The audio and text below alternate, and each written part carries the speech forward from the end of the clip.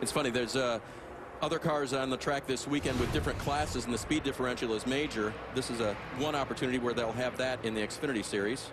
See Sieg with a little trouble. Yeah, I was talking to Ryan Sieg earlier, and I was asking him about would he be glad to get these road courses kind of out of the way, and he said absolutely. He said, you know, small teams, it takes its toll on everyone getting prepared and staying prepared, and even on the equipment because, you know, they're not one of the higher budget teams. It'll be an interesting ride around for him, sure. Here's what happened to Alon. Nope, here's Ryan Sieg first. Ryan Sieg, I saw them have the brake caliper and stuff off the right front of there. It didn't look like he had a lot of brake. One driver you mentioned who's been a tough couple of weeks for is Ryan Sieg, and tomorrow only got tougher. You're back here in the garage right now. What happened up? I don't know. Went into 12, and the left front, I don't know, either was a little bit down, and I went in and braked, and then it just locked up. All I saw was smoke, and I don't know what happened. But the right front's fine, so it tells me, I guess, the left front might have been going down, so we'll see. And you know you're done for the day here being behind the garage. You guys are not going to be able to complete a lap. Yeah.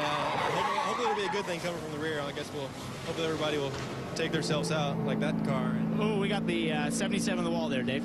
Yep, Josh Balicki, and that is not the first time he has been on.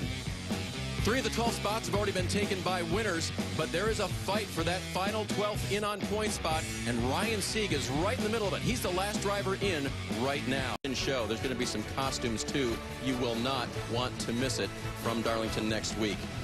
So Ryan Sieg, driver of this 39 car, one of the drivers who is on the bubble. He is the last man in. With more on the first man out, that is the 20 of Eric Jones. He runs in 21st, right behind Ryan Sieg.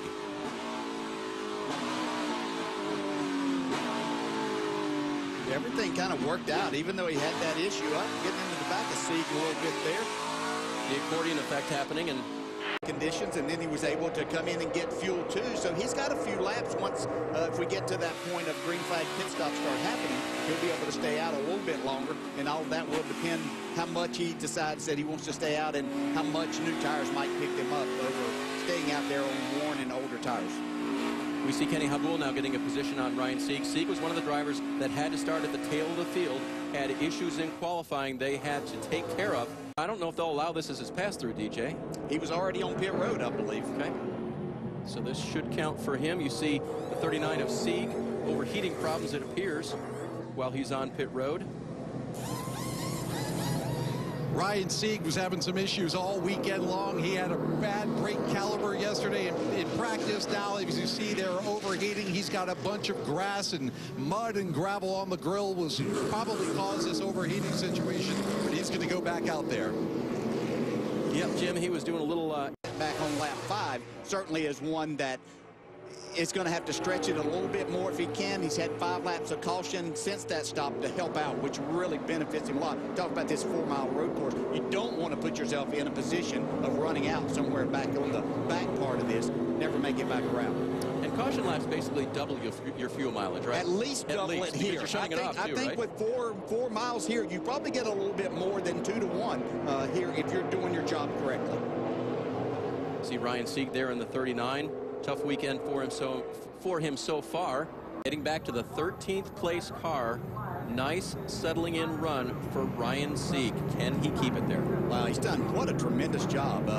He started restarted inside the top 10 that last time, but to come from the back, they had issues yesterday in practice with some brake issues. They had issues in qualifying. Had to start dead last in this field, and what a great job. He'll look back, if he's able to make the chase, he'll look back on this day and say, this is where we really did things right that allowed us to get in there. You know, when you race for a championship, you can remember bad days that you may turn into pretty good days more than you remember the outstanding days that you had.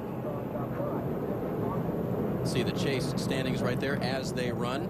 Right behind him, Alon Day in the 13, the driver from Ashdod, Israel, who raced in the NASCAR Wheel and Euro Series. And one of the drivers they're trying to bring over here now, introduce him to racing here in the States.